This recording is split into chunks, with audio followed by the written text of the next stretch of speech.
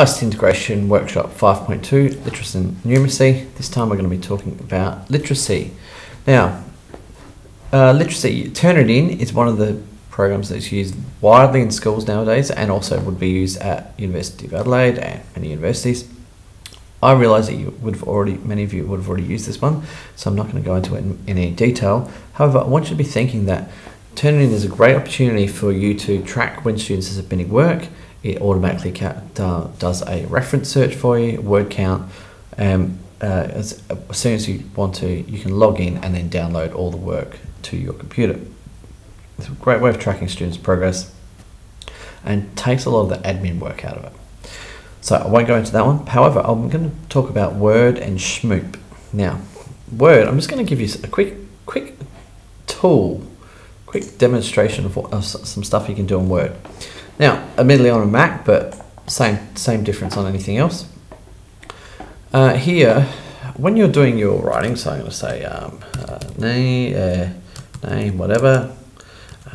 So generally, one of the things that drives me nuts is when people do underline. So they underline this, and then they go space, or they'll go tab, right?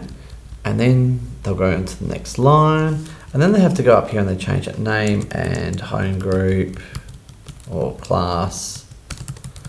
And then they go, oh, well, now it's on the next line. They have to go and edit it and so on. So what I'm going to show you is a quick trick. See up here in the corner, we've got the left justify, center justify, and right justify. So I want you to click on the right justify button, come up the top to your ruler and come across and put it at the end. Now, you do that in the first line and we'll sit there. So now I'll go name and class, underline, tab. Now if I press, every time I press tab, it does a new line. Then I can go, and what you can do then, you can say, actually I don't need that. Get rid of my underline. Who was Romeo? Question mark. I'm just gonna adjust my spacing. Right, to 1.5, just to neaten it up. Now, go underline, tab. Well, now that's going to be worth about 3 marks. So because it's right justified, you can see it will go here, get rid of underline, next thing. Now, if I adjust any of this, who was and why was he interested in Juliet? Can you think of a reason he betrayed his friend? So noticed, now I realise that I'm doing this terribly, but notice that it's jumped down to the next line. So this is just a really quick trick, frees up your formatting as well. Now say as well up here, I go, oh, I want to make this wider. Right, so because I've done that, hang on, just fix this one, make a liar out of me. Okay, so it automatically fixes it up. So that's great. Now, another thing which is really good to do is under review, you've got this one, track changes. If you're not doing that, can I suggest you do it? It's a fantastic tool. Now, if I'm adding anything in, name and class, and I go next line, let's go next line. Okay, so it's highlighting what my changes are that I've done. Okay, if I edit this and go, I don't know, Juliet. So you can see on here that it's actually going, what's going on. Now up here, instead of doing this, I can go all markup. So now it's telling me exactly what I've done at each time. Because of delete Romeo, so I've deleted Romeo, you know what, I just want to delete this whole section. Okay, so this is great for if you're checking how students are going. So a student can send you their work, you turn on track changes, you make all the changes, they can see on here, they go, oh yeah, that's good, right click and go accept changes, right? You can then send it back to them, all right? And they make any changes, it comes back to you, you make sure they've got track changes on, and then you can see the edits they've done. So you're not going through and rereading it and recorrecting stuff that you might have already corrected the first time and they just never made the change. You can actually see what they've done. So 2 quick points is the justify and the track changes. Everything else on Word is basically, you're going to use it for as best as you can. Some people will use it well, some people will, because they've used it before, others will try hard to do it. Now, Schmoop. Schmoop is in a sense, a support website. Now, you can pay for it. It is relatively inexpensive, but you don't have to. And I'm just going to demonstrate. So in here, I've got learning guides, and there's learning guides for so many different things.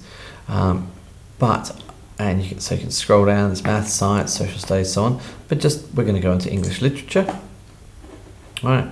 And here, I might want to look at a book that's in here, or Shakespeare. Let's just go to, I'm going to go to literature, right, and then it comes up with ABCD. I'm going to go to Kill a Mockingbird. I've already got it sitting here.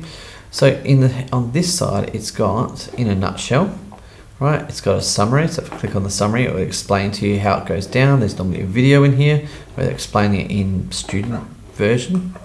Sorry. And it's explaining what's happened in To Kill a Mockingbird. You can look at the chapter by chapter or the summary.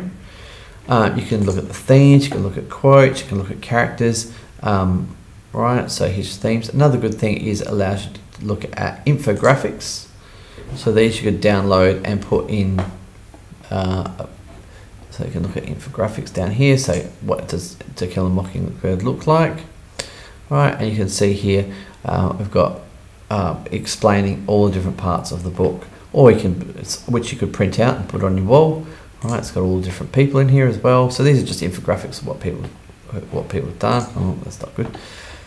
But that is Schmoop. So it's a great tool. The last one I'll just have a look down here is questions. This is a really good one for staff, because it actually puts in the questions down here that you could use as extended questions in a test or in school discussion. All right, fantastic tool. Okay, and while I'm here, I'm just going to show you a Google Advanced Search. Google Advanced Search is really handy. So if we go to Google Advanced,